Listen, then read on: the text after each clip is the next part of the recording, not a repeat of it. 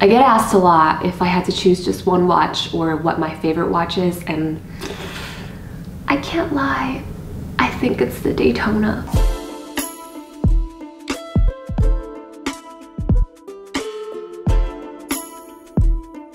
Hi guys, it's Beth. Welcome back to my channel. In today's video, I'm going to do something a bit different and actually a bit fun.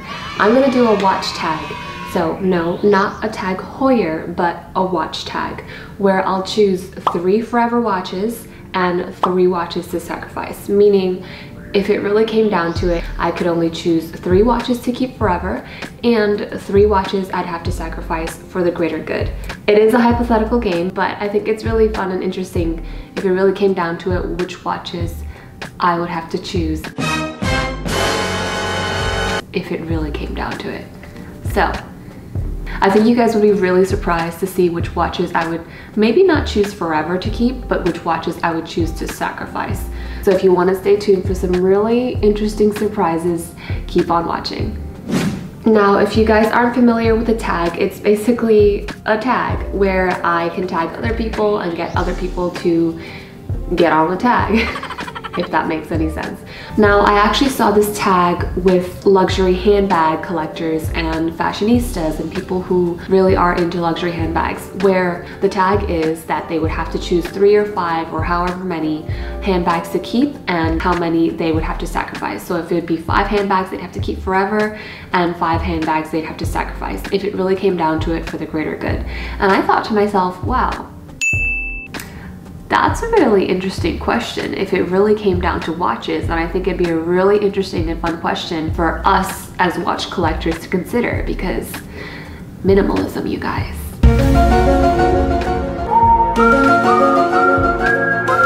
It's a hard question for sure, but it had me thinking into my collection and it had me wondering which watches, if it really came down to it, I would keep for myself and which watches I would probably give up. I think you guys would be really surprised to see which ones I would pick to actually give up. So let's get into it. Okay, before we get into the video, make sure you go ahead and hit that subscribe button down below so you don't miss out on more fun watch content, and make sure you hit the bell notification so you don't miss when I drop my next video. We're gonna start off with the 3 watches I would keep forever. So the 3 forever watches in my collection. The first watch on my list that would stay is the Omega Speedmaster Moonwatch Apollo 11 50th anniversary. You guys, this is literally, let's get this guy to focus. This is literally my favorite Omega, period. And it's just so beautiful. I'm not really normally one into all gold watches. I tend to gravitate towards stainless steel, or if it really came down to gold, I prefer rose gold over yellow gold. However, this piece is so stunning and so special. She is, I'm gonna call her she because I can. All my watches are she's. She is so special. I get so many questions on this watch. What I love about the Apollo 11 50th anniversary is, yes, it is yellow gold, but if you ever have a chance to see it in person, or if you really watch some more videos or take a look at really accurate pictures, it's not a loud, gaudy yellow gold. It's not your loud, shiny Rolex gold. It's like a matted, kind of dusty, but not dusty, like bad dusty. It's got a satin finish to it, yellow gold, where it looks brushed. That brushed gold effect is what Omega calls the moonshine effect. So it's very muted in that way, and it's very wearable. Now, within my collection, of course, it does stand out because it is all yellow gold, but for a yellow gold watch, she is very subtly stunning. She is literally my favorite Omega, and I don't think I could ever give her up. It is my best fitting Omega and just my favorite Omega. I do love this watch a lot, and I think it looks absolutely stunning on a female wrist. So, yeah.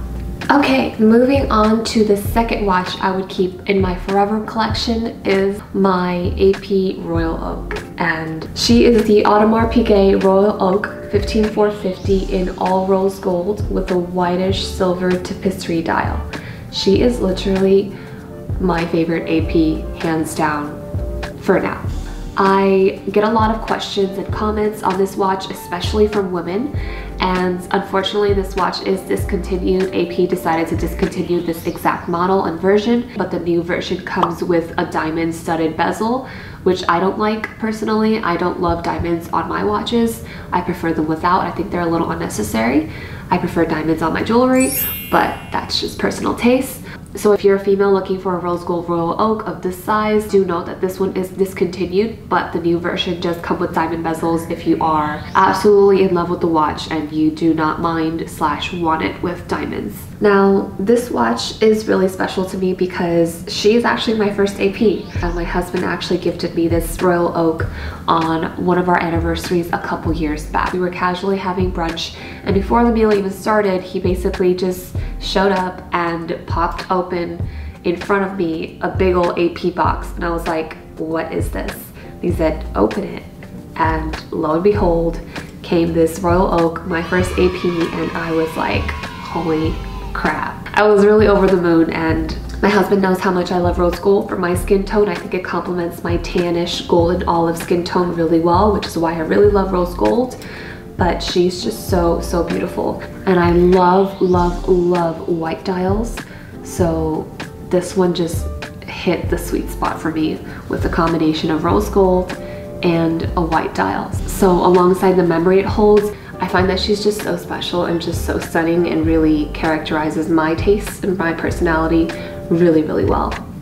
Okay, and the last watch that I would keep in my forever collection, which is actually the most important watch, and I think my favorite watch that I saved for last, is my Rolex Daytona in the white dial with a black ceramic bezel. She is my favorite watch. I don't know, actually I don't know. It's hard, but I get asked a lot on if I really had to choose just one watch or what my favorite watch is from friends and family, and I don't know, I think it has to be my Daytona, and I love her so much. There's a lot of special memories and stories behind this watch that I can't even begin to state. She's iconic. Call me a sucker for Rolex, call me a little basic, but I do love this watch so much. I think she is stunning. I think the Daytona has something to say for itself. Ugh. I remember the first time I ever saw a Daytona, I was like, what is that? Why is it? It's so pretty. And this is when I knew nothing about watches. So I guess for me that spoke enough as is. I didn't even know watches. I didn't even know what the Daytona was. I didn't know the value of it. I didn't know the hype behind it. Yet something about the aesthetics of it made my heart flutter and made me say, oh my god, I want one. And I specifically love the white dial one, of course, which happened to be the hardest one to get. And I think what I find interesting nowadays is I see a lot of more women wearing Daytonas, and I notice a lot of people saying that Daytonas look better on women and this and that, but it makes me happy to see, and I'm really excited to see that more women are rocking Daytonas out there. She's my top one. That definitely, hands down, I would never sell, I would never give away, I would never get rid of, and she is definitely my forever watch. Okay, now moving on to the other side of the tag, which is 3 watches I would sacrifice if I had to for the greater good. I think you guys would be very shocked and surprised to see which ones I'm choosing, and I wanted to keep it interesting and spicy, and I wanted to be honest with you guys. So first up is a Patek. It is the Patek Philippe 7234R. It's the Calatrava Pilot. I don't have it with me currently because it's in storage in the bank, but I have photos of it when I did have it in possession. For a while, it actually was one of my favorite watches, and it's stunning. It's one of my few leather strap watches. You guys know I'm much more of a bracelet gal. I'm not very big on straps, leather, rubber, NATO, any of them. I just don't like the convenience of them, and I'm much more of a sporty watch look gal. Now don't get me wrong, I do love the 7234R. I still have it in my collection, it's just in storage. However, the reason why I would give it up is I love it. I just don't know if I would love it enough to keep it forever, and if it really came down to if I had to sacrifice a watch. You know what I mean? It's a stunning watch. It has a rose gold case with a kind of chocolatey brown dial, and the combination of the strap on it, which is my favorite leather color. It's kind of like a camel-y brown, kind of like an Hermes leather, which I love, especially the female size. It's very, very perfectly fitted to my wrist. I tend to wear it when I'm wearing dressier looks. So when I go out and I have a nice evening outfit or a dress and I want to have much more of a dressier look, I tend to pull out that watch and wear it. However, if it came down to it, it's not my favorite watch. So that is one that I would probably shoo out first. Okay, moving on to the second watch I would sacrifice. You guys are going to be very, very shocked. So get ready. It is the Rolex Batgirl. I know. Hear me out. Don't get me wrong, I love this watch. First of all, I know some people still call it the Batman, and there really is no correct nickname for it. I just prefer to call it the Batgirl to differentiate between the Batman and the Batgirl. The Batman comes with an oyster bracelet versus the new GMT comes with a Jubilee bracelet, hence why some people tend to nickname it Batgirl. So I'm going to nickname it and reference it as Batgirl from here on, but if I had to, I would give her up. I think the GMT right behind the Daytona for me is one of my favorite Rolex collections, and I love her, don't get me wrong. I do wear her. I find that I pull her out of my collection when I'm wearing a blue outfit and I want a touch of blue to complement it, or when I'm wearing a dark or black outfit, which very New York. But the reason why I would give her up is because between the Batgirl and the Pepsi, I would choose the Pepsi. Now you guys know I also have the Pepsi with the Jubilee bracelet. They're basically the same identical watch, except a difference in bezel color. The Pepsi has a blue and red bezel, hence Pepsi, versus the Batgirl has a black and blue bezel, hence Batgirl. But there's something about the Pepsi that I really love, and I think it truly is just that difference in black or red. I think the red and blue on the Pepsi is a little more feminine and a little more wearable for me. I tend to dress in brighter, if not warmer colored clothing. I tend to prefer that type of color palette and aesthetic, hence I find the Pepsi more wearable for my taste. Whereas the Batman or Batgirl has a blue and black on a black dial finish, which speaks a little more masculine and a little darker, which I tend not to go for. That's the only reason why, if it came down to it and I had to choose, because of the Pepsi, I would choose the Batgirl to sacrifice. Okay, last but not least, the most surprising one that I think will shock you guys that I would sacrifice is the Patek Philippe Nautilus 7118 in the gray dial.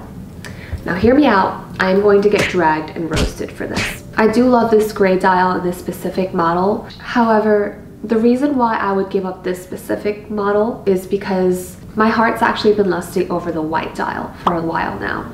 And I think that's what it is. If I had to choose, I would prefer the white dial. And just like I mentioned with my Daytona and my AP Royal Oak, I much prefer white dials. I like brighter, more feminine colors. And not to say that gray isn't a feminine color, but it's much more muted. It's a little monochromatic for me with the steel bracelet. The gray on gray is a little monochromatic, which I don't mind, but I just prefer white dials. So the biggest reason why I would personally get rid of this one is because I would rather have the white dial.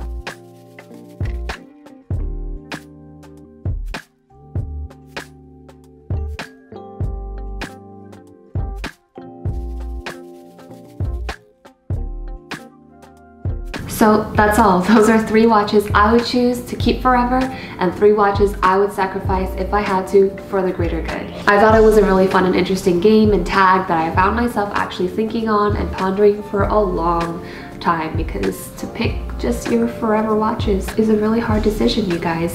It's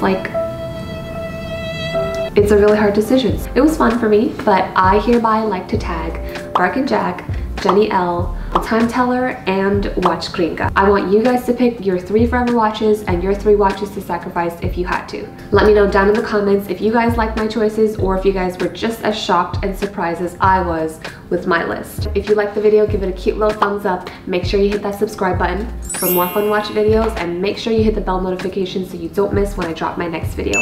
I will definitely see you guys and talk to you soon. Thank you for watching.